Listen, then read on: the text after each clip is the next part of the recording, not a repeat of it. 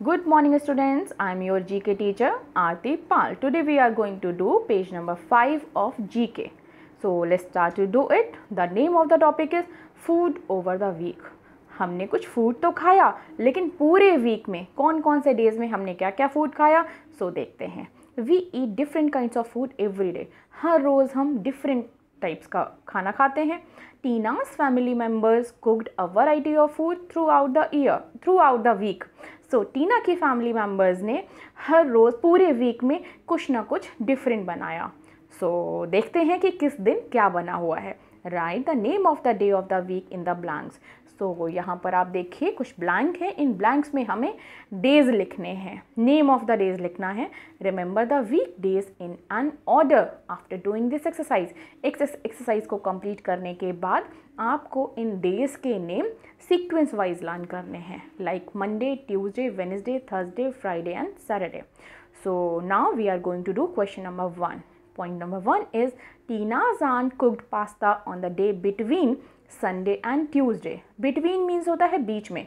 तो टीना की आंट ने पास्ता कुक किया संडे और ट्यूसडे के बीच वाले दिन. तो संडे और ट्यूसडे के बीच में क्या आता है? The correct answer will be Monday. Now we will do point number 2. Tina's mother baked a cake on the next day after Wednesday. टीना की मदर ने केक बनाया. कब बनाया? वेडनेसडे के next day after Wednesday. So it will be Thursday. And point number 3 will be her sister made sandwiches on the day before Saturday. टीना की sister ने sandwich बनाया. कब बनाया?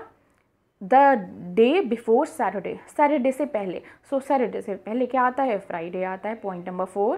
Tina's grandfather prepare dosa on the day before Monday. टीना के grandfather ने Monday से पहले वाला जो दिन था उस दिन केक डोसा बनाया. सो किस दिन बनाया होगा? संडे को बनाया होगा. And point number 5 is her father made pulao on third day of the week. टीना के फादर ने वीक का जो थर्ड डे है उस दिन पुलाव बनाया.